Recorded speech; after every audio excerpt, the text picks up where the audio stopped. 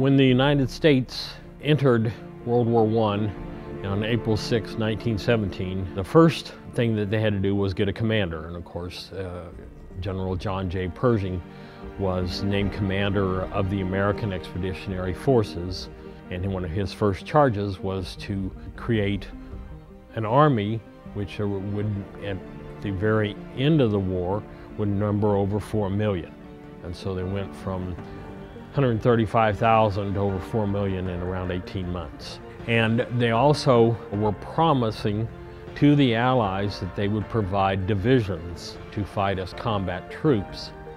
Well, American Army had never had divisions. And so the first troops that were sent over were regular Army regiments.